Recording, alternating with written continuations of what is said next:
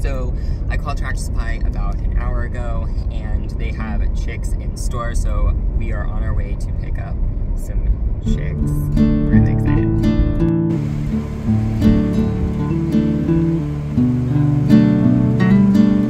I almost wonder if tightening this, yeah, see it wiggles on the ball.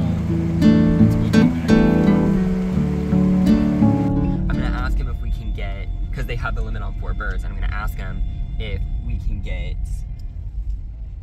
if it's like 4 birds per breed, or if we can get like 2 of each. Yeah, like, could we get 2 Rhode Island Reds and 2 Plymouths or whatever, or does it have to be like 4 Rhode Island Reds? Because if that's the case, that might not be like our first choice. Yeah.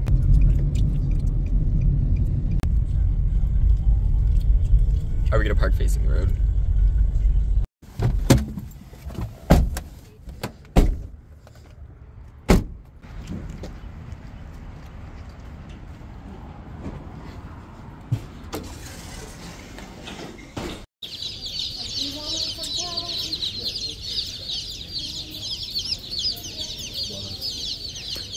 There's so many chicks. They're really real chicks. They've gone up quite a bit. 4 black sex links. That's what I'm thinking. Mom said it was okay. Unless they really, really wanted the cinnamon. We'd have 4 of those, we'd have 4 of whatever those ones. The cinnamon ones were Yeah. those cinnamons were crammed in there with all those chicks. They need another, they have too many chicks. What do you think? That's what I'm leaning towards too. Like we said, it's all an experiment. We don't know it all, you know what I mean? Yeah. They may totally end up being all 3.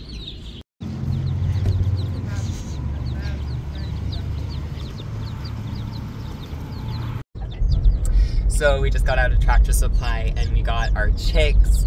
We got 4 Buff Orpingtons, 2 Cinnamon Queens, 2 Rhode Island Reds, and 2 green olive egg layers. So we're really excited and they are so cute.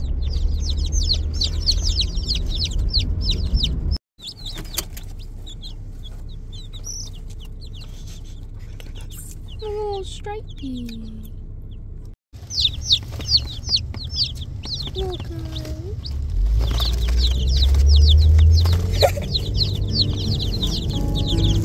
Do you want to?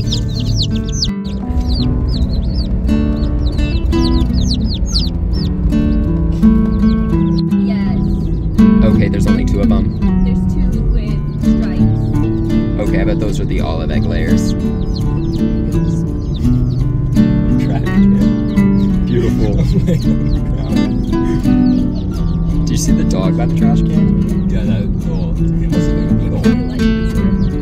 The sky is beautiful today.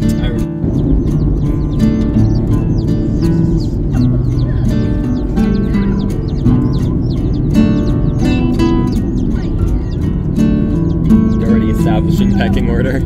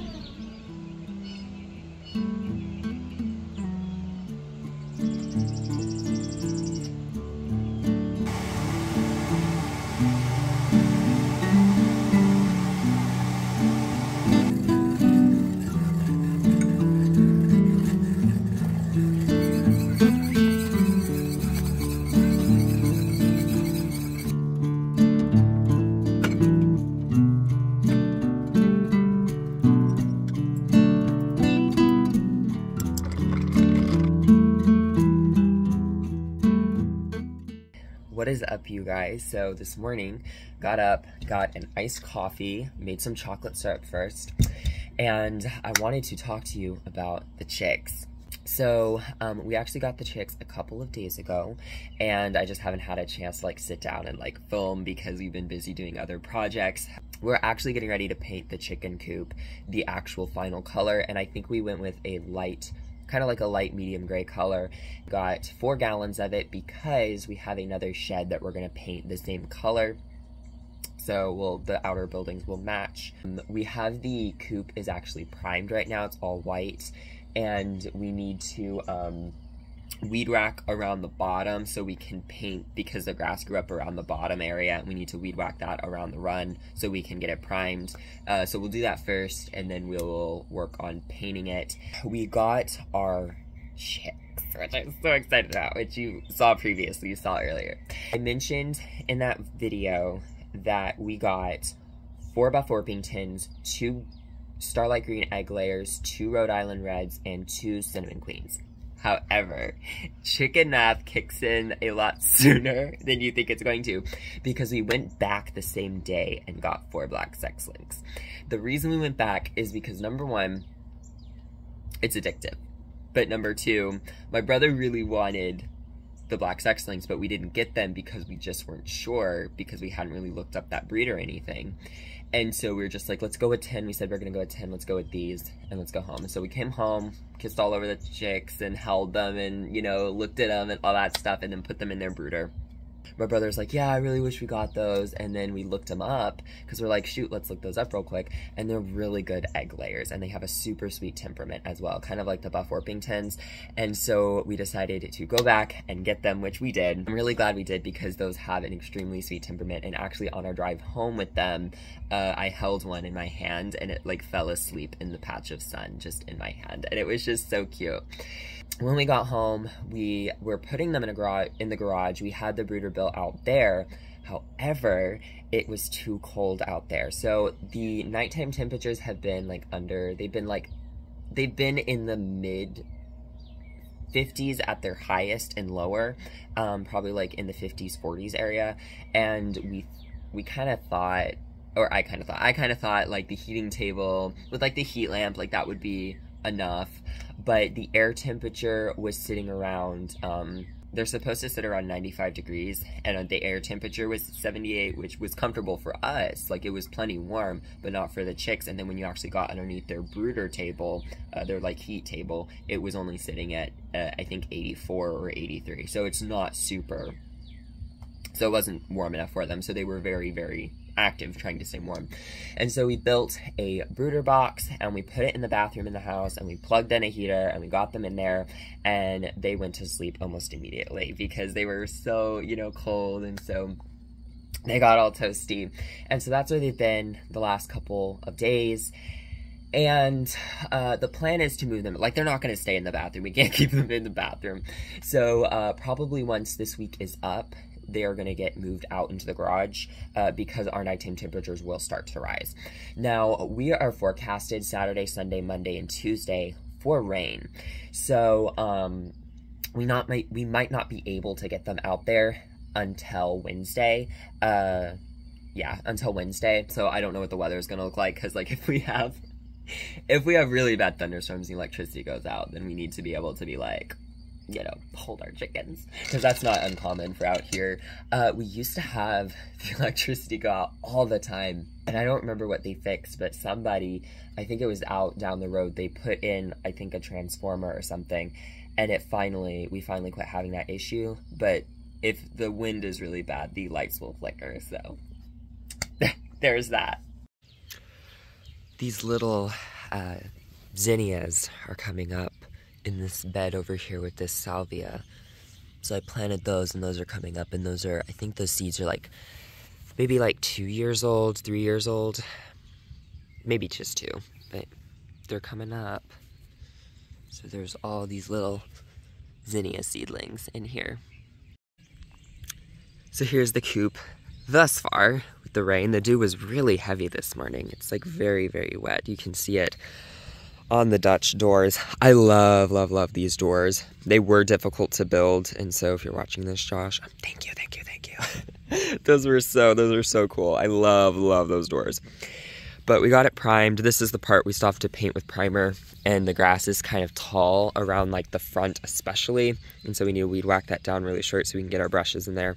We did buy a new pack of brushes, but it's all primed and ready to go. We are going to use like a white latex to like, you know, do the trim, but this part will actually be gray. The door will actually be gray. It's coming along. It's looking good. I can't wait to get it fully painted. It'll look so pretty. So definitely looking forward to that. Oh, I want to mention something I forgot, and I don't know if I ever mentioned this. We are putting a roosting bar in here, and it's gonna go on this wall right here. So we'll have a roosting bar on this wall, and essentially what it will do is it'll connect to the wall, and it will come down at an angle, and it will take up floor space. So something that we wanted to do design-wise was we wanted to make it so it could essentially just fold up. So basically, there'd be hinges halfway, and you could fold it in on itself, and then we would do something on here that would allow it to fold up.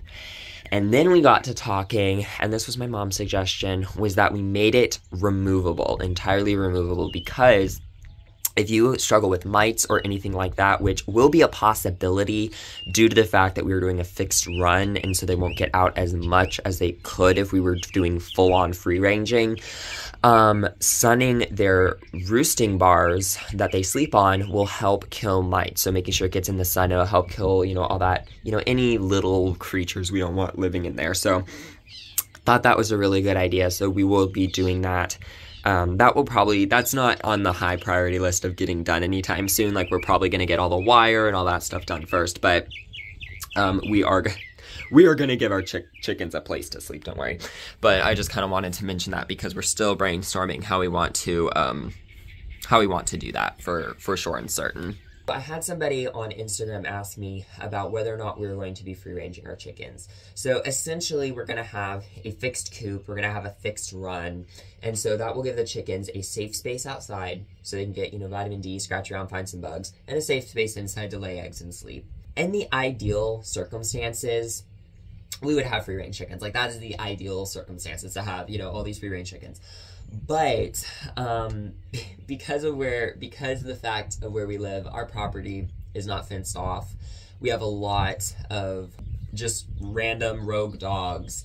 We have a lot of foxes out here, and we have a lot of hawks out here. We also have coyotes out here. I've never seen them out here, but you can hear them. So you'll be like, especially like during the summer and stuff, you'll just be outside and, you know, it'll be getting late and you'll hear them off in the distance pretty distinctly. So we do have them out here, and it's one of those things where once you get chickens, you do start to draw predators and stuff. That's kind of why we're having them in a fixed coop. And like I said, the ideal circumstances, we would like to free range, but it's not really an option at this time. We probably will try and do stuff where, you know, like in the garden, our garden is fully fenced off. And so we had an armadillo a couple of years ago, like a year ago maybe, and it was just digging up the garden. I couldn't plant anything because it was digging up the entire garden. And so we fenced it off. You know, if we're out here working or something, we might put the chickens in the garden, especially if we have an area that needs to be scratched up or something. We could let them in there and just keep our eye on them. We've also talked about building like some sort of like chickshaw is the only thing that's coming to my mind, like a mobile coop, like one of those, like a movable mobile coop at the chickshaw, that you can move around, and keeping the chicks in that, not the chicks, sorry, the chickens, and that way give them the ability to have fresh grass on a regular basis. And they do have like electric netting and stuff, so that could be something we look into in the future, but for the meantime, they'll be hanging out in the fixed coop, and we'll take them out when we can. So that's just one of those things we have to kind of figure it out as we go. My brother just came out here and he was talking to me, and he said that it looks like after the rain that the temperature is going to drop into the 40s. So the chicks will be in the bathroom for another week, it looks like, which I'm not complaining. That's the favorite bathroom now, after all. Very soon, this will be planted with just all of the wonderful things there are to plant. These collards just look wonderful. I can't barely wrap my head around the fact that I didn't plant these and how well they're doing. And they taste really good. Look at this garlic. Look how big it's getting. The other thing is to kind of check for strawberries out here. In these beds, I don't see any. Oh, I take it back. I do see some. Look at that. Oh, look. There's some strawberries. There's 1 strawberry, 2 strawberries, 3 strawberries. Oh, looks like we might have strawberries. Oh, look how exciting that is. Oh, I love that. I've been trying to decide if I should thin these carrots out. I think I should. Let me come out here and do that. They're looking really good. Thank you so much for tuning in with me today and coming along with us as we got our chicks. We are very, very excited. If you liked this video, please let me know by giving it a big thumbs up. It really helps out the channel. If you feel like sticking around, you can click that big red subscribe button. And if you never want to miss a brand new upload, to get notifications, all you got to do is click that big bell icon.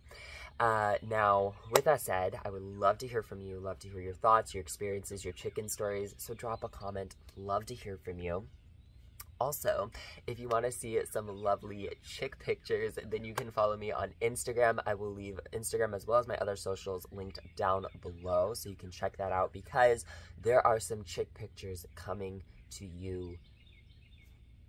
near you. So I hope you have a wonderful rest of your day, and I will see you all later. Bye-bye.